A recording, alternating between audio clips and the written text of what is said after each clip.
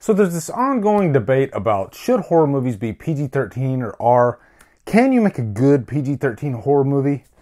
Yes, but some movies need to be rated R. Truth or Dare?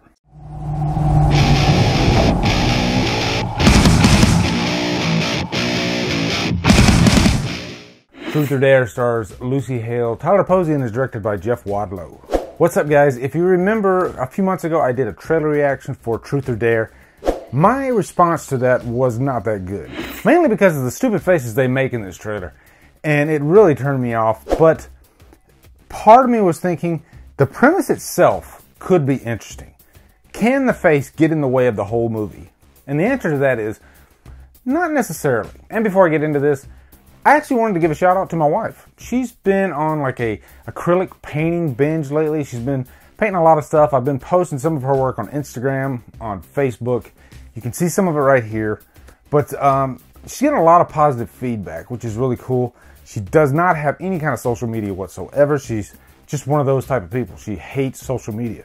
But the response has been so strong for her paintings that we're considering some options. But yeah.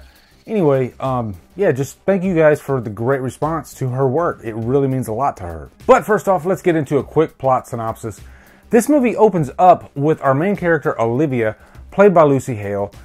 She's actually going to go do some work for spring break for Habitat for Humanity, which made me happy because my previous job was working with Habitat for Humanity, and I miss working with those fine people in Georgia. I tell you, I had so many great memories helping a lot of families, you know, building houses, working with the community, and it was nice to see that little touch at the beginning of the movie. It harkened back to some great memories. But instead of going to help out Habitat, her friends actually talk her into going to Mexico for spring break. And they, you know, they get down to Mexico, they have their fun, they do what young people do.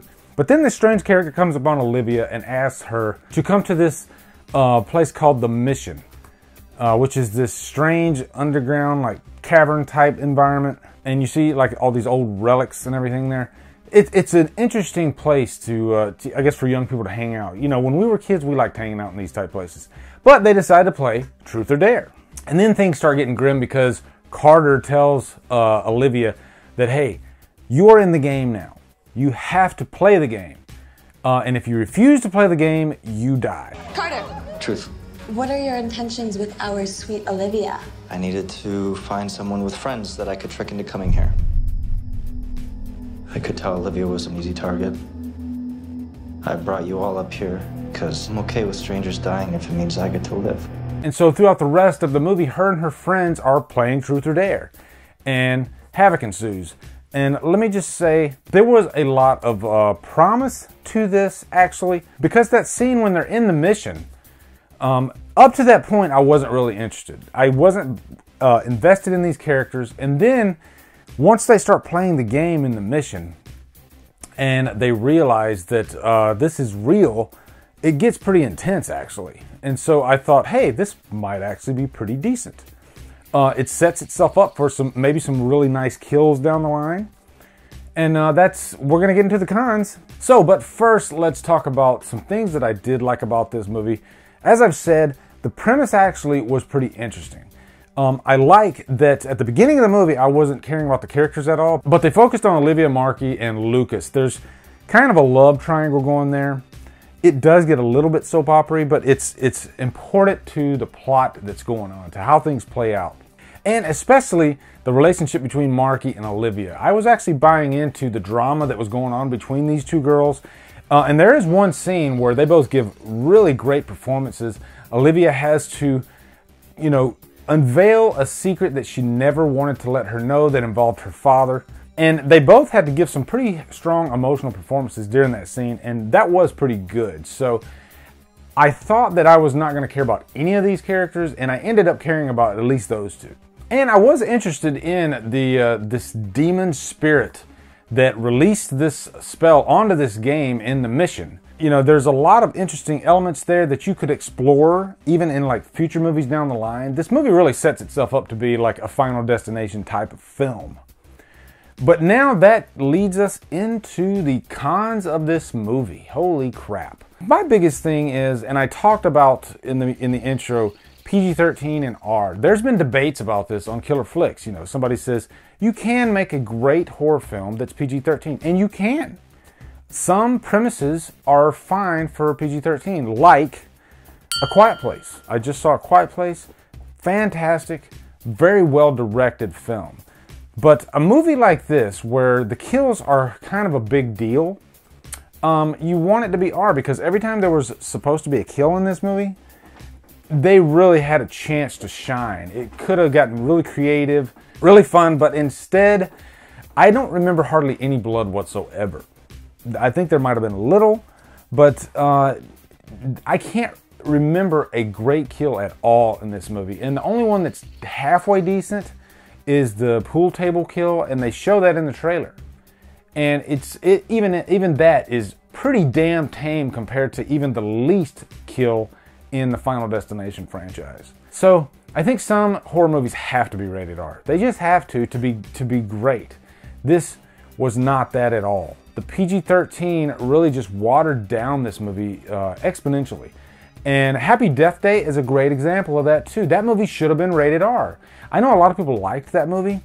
I didn't like it because it felt so watered down. It reached its high point in the middle, and then it just kind of lost me the rest of the way. Also, let's talk about that stupid face that we saw in the trailer. Now, it's not as bad as I thought it was going to be. The first time we do see that face in the movie, I was like, oh God, here we go. Please don't tell me that's going to be throughout this whole movie. And I think they kind of toned it down a bit for the rest of the movie. But what they should have done was just focused on the eyes, because most of the time the eyes were red. So I think if they would have had just maybe a stoic type face, or just something that's a little bit more cryptic, instead of that stupid CGI Joker look, you know, it looked like something off of Snapchat, and it was stupid. I don't know why they did that. And every time that stupid face would grace itself on the screen, it just took me right out of the movie. It looked like a computer-generated effect. And it makes me miss horror movies that came out in the 80s when they didn't depend on CGI because they didn't have it back then. So they would make creepy faces with, you know, practical effects. And it just worked better. I'm not saying you always have to do that. You know, sometimes CGI works great. You just have to know when it works correctly. And also, this movie just feels so bland. The characters are bland for the most part. The music feels like music that you would hear in maybe an after-school special. Nothing really jumps out at you, you know? And so it just was a waste of time, really. That's what this movie was. It was just a big waste of time. For a rating, I will give it a 2 hours lost, really. I thought about maybe giving it a low humdrum because there was some fun to be had, but at the end of it, if I didn't see this movie ever, it would have been a better thing. So yeah, I'm just giving it a 2 hours lost. So anyway, guys, what are your thoughts on Truth or Dare? Post in the comments, let me know. Also, be sure to come over to Killer Flicks, where we talk horror all day and every day. And on Fridays, we do Free Fall Fridays. And speaking of Killer Flicks, if you are a member, I did post this on Killer Flicks the other day. We do non-horror posts every now and then. If it's not Friday, you know, sometimes the occasion calls for it. It might be like Star Wars, it might be Marvel. Sometimes, you know, if it's a hot button thing, then we allow it. But sometimes people just get way too out of hand with it, like, what's your favorite Coldplay song? And they drop it on like a Tuesday or something like that. And it just gets annoying after a while. So I did post something on there saying, hey, this is a horror group. We do have fun on Fridays when we talk about everything, but for the most part, outside of that, we like to keep it horror.